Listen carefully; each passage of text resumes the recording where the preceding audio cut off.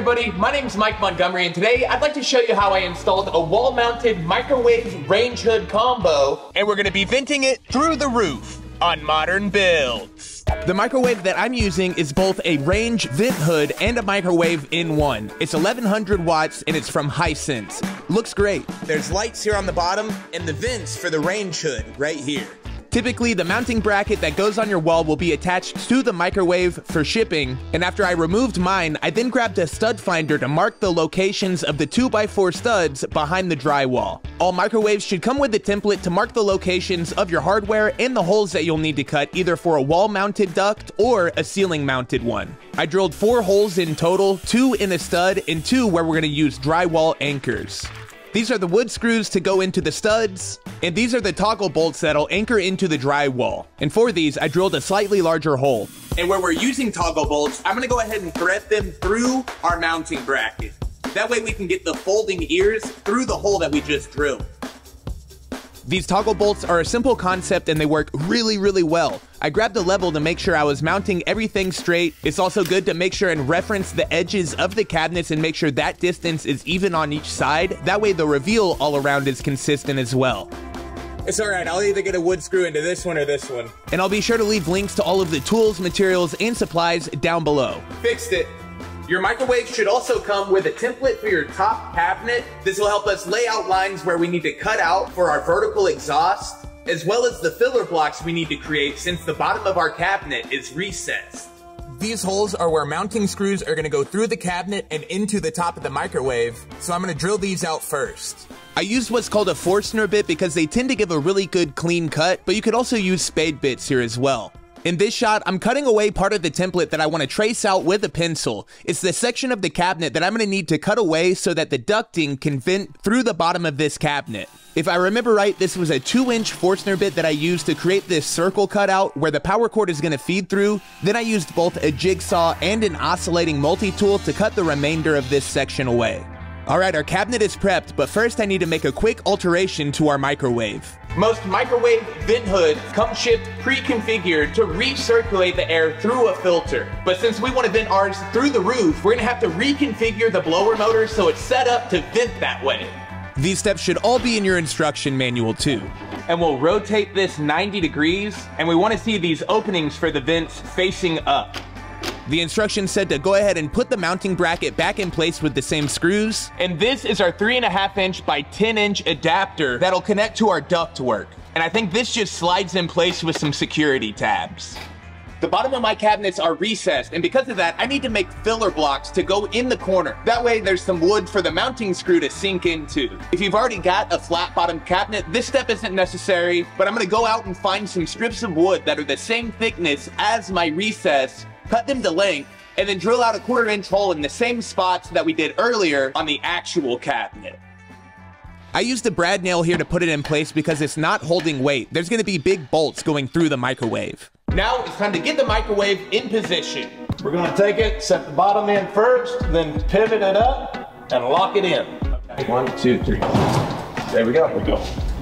That looks awesome. And I love that the cabinet comes down just a tiny bit further. Yes. That looks great. All right, now my dad's gonna hold the microwave in place while I get the mounting screws locked in from the inside of the cabinet. I had to drill this out a second time, so I'm gonna be using a washer. These 2 screws are holding a decent amount of weight, and I should mention, before you do this install, it would be a really good idea to double check that you've got plenty of screws going into studs on your actual cabinets. It works! And then this is how you actually turn the vent on. Whoa! That's a lot of air. Sawdust. All right, Dad, thank you again for the help. You're welcome. Now it's time to exhaust the microwave. As you can see, we've got a vent right here in the ceiling, but it is not ported through the roof. It exhausts any smoke, grease, whatever, just into the attic space. And that is not super pro. That means that this microwave vent hood combo is an even bigger improvement than I was initially planning, because I'm pretty sure that can't be up to code. And the best news is it looks like the center of our cabinet is also right in between our 2 ceiling joists. Before I drill this though, I'm gonna climb up into the attic and double check to make sure that I'm not gonna hit any framing or wires that I'm not expecting. I'm also hoping that the roof rafters aren't in the way. It'd be best if they're in line with our ceiling joists. That little bit of ducting right there is where our vent fan in the kitchen is at.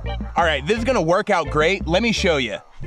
As you can see, we've got a ceiling joist right here and right here on either side of this vent fan. This seems to match the joist locations that we found with our stud finder. And as you can see, the rafters aren't gonna interfere with any of our venting or ducting. As long as we're in between these two ceiling joists, we'll also be in between these two rafters. I'm just gonna make sure that I cheat left of this joist so that I've got a little extra clearance around this rafter. I got rid of this little bit of flashing around the attic fan before we remove everything. You can see how it looks. We're eventually gonna get this fan out of here, so these wires will get cleaned up, but we need to get back here and make sure that I'm not gonna hit anything else. And back here, I've got no wires I need to worry about.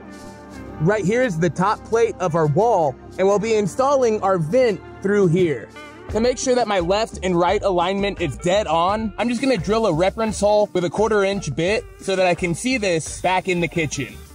I've been spending a lot of time in this attic lately. Let's get out of here. And now we're to the fun part, venting this through the roof. But first, I'd like to give a big thanks to the sponsor of today's episode, Squarespace. If you need a website, online store, or just a custom domain, Squarespace is your one-stop shop. And the best part is you need zero website building experience. And now, with Fluid Engine, Squarespace's next-generation website design platform, it's never been easier to unlock your unbreakable creativity with their enhanced drag-and-drop editing on both desktop and mobile. Plus, there are no limits to the number of products that you can sell using a Squarespace store, whether that's a physical good, a digital good, or a service product. And if you're somebody that wants to take payments in person, Squarespace has got you covered. By connecting the Square card reader to the Squarespace app, all of your orders, sales, and inventory are up to date online and in person. So to learn more and build your own website before entering any of your credit card info, make sure and follow my link down in the description. That's squarespace.com/modernbuilds. And then when it's time to make your new site live, don't forget to use my code MODERNBUILDS for 10% off your first site, store, or domain through Squarespace. Thanks again to Squarespace. Now let's keep working.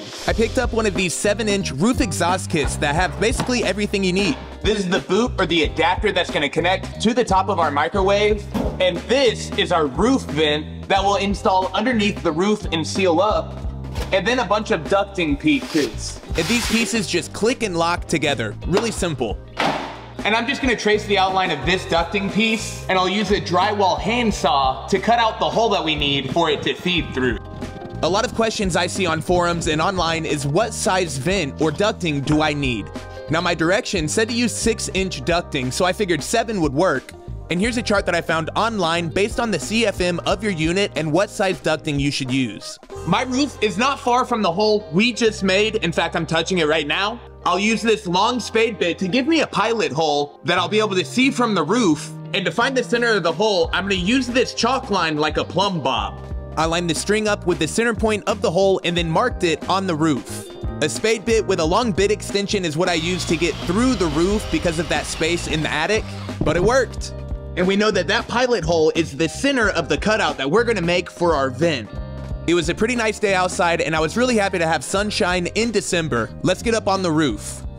I can see the pilot hole right here through the shingles. This vent hood is gonna sit right over the center of that on the edge of this shingle perfectly. And the hole that we cut needs to fit this elbow piece, which is what connects our hood to the rest of the ducting.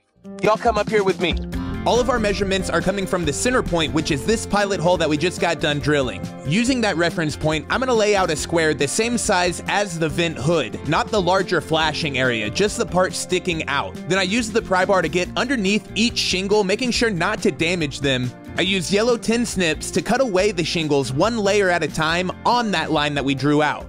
A sharp new razor blade on a utility knife is also key for this project. The vent flashing is gonna sit on top of this last layer of shingles, so I'm only cutting away the section that the hood is gonna be popping through. I used the ducting elbow to mark out the radius that I wanted to cut. I made mine using a jigsaw, but you could also use a reciprocating saw, a hole saw, or you could even plunge cut a square hole with a circular saw. If you wanted, you could add roofing sealant to the bottom of the flashing of your roof vent, but I'll be adding sealant after I attach nails around the edge of the flashing under each layer of shingles. My shot here isn't the most beautiful, but you can see how the nails go through the flashing and into the roof decking, and then the shingles are going to be able to cover up that nail, making it all watertight. Under each shingle that I disturbed and around the perimeter of the roof vent, I'm going to apply a liberal amount of this roofing cement to make sure everything lays flat, is watertight, and then over time there won't be any wind damage from any of the disturbed shingles. The sealant is pretty messy, but I did my best, and make sure that you cover any exposed nail heads. And now check it out, that is a roof vent successfully installed. I'm hoping I'm not going to have to climb up into the attic to get this elbow connected. The roof is sitting at an angle, so I'm going to turn this so that it can hopefully match. Our process for making sure that our center line was true all the way through worked out awesome, and we were able to fit this easily. It's in there, woo! That lined up perfect. It'll be a little tough to get duct tape around this, I bet. The last cabinet alteration I needed to make was a hole for the 7-inch ducting to feed through the top of it. I forgot to click record with the jigsaw, but I did finish the cut with a multi-tool. Nice. I had never ducted any appliances before this, but I found out it was really easy. The adapter for the microwave just sits right on top. I don't have any way to get this one single piece into place. So my plan was to cut down a couple pieces of ducting, that way I could do it in steps. I needed one piece that was about the same height as the top of my cabinet, and then a second that would cover the distance between the elbow and that first piece we cut. I'm using those same 10 snips from earlier. Quick spoiler, this ended up working out for me, but I'm curious if you do ducting regularly, if there's something that I missed, like should I have done this another way? If so, leave me a comment down below. All of my ducting is angling a little bit left so that it aligns with the microwave and the vent, but the metal does overlap 360, and I put a lot of duct tape on each of these seams so that there will never be an air leak and it won't shift on me at all. I couldn't do this with full pieces around the ducting because the wall was so close, but I got a good seal, I promise. All of this ducting is exposed though, and it doesn't look great, so to fix this, I'm making a cover using 1/2-inch drywall. I started by cutting it to the same height as the distance between the top of our cabinet and the ceiling. Then I had an idea to use my utility knife to cut away some of the material so that I could fold this drywall into a 3-sided cover. The idea was basically making a folding miter joint, which I've done woodworking in the past. The objective was to remove the material so that I could fold that miter but not cut through the paper on the face. That way I could avoid taping and mudding it.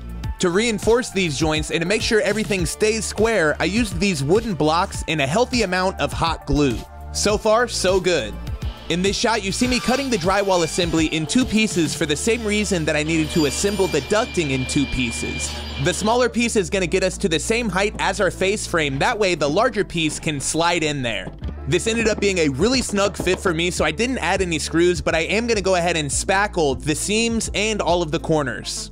This is the color changing kind. After it dried white, I sanded it smooth, but I wanted the texture of this cover to match the walls, so I used this orange peel spray texture in a can. It worked out really good. I was able to get a pattern that matched pretty much what I had on the walls before I applied a couple of coats of the same white paint that I used on the rest of the house.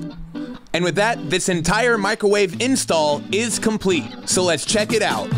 So I'm really a fan of this stainless steel finish I'm gonna have on the appliances in the kitchen. It'll bring a lot more of a modern feel to what are somewhat traditional cabinets. It works. The reveal between the microwave and the cabinets on all 3 sides look great, and the ducting is killer. Even though it has to sit at an angle a little bit, the cover is centered and square. Oh, and let's not forget about that nice contemporary roof vent. Looks really good. This renovation is going to start moving really fast in the new year. In the kitchen, we've got countertops, appliances, and lights, and we're done. And the rest of the house is moving really quick now, too. As always, make sure to like and subscribe down below with that notification bell. And if you've got any helpful tips or steps that I missed, make sure and leave those down in the comments. That way, this could be a good learning resource for the next person watching this video. Happy New Year, everybody, and we'll see you next time on Mike's First Flip. Bye, everybody. It's Mike's First Flip. That's me. Bye.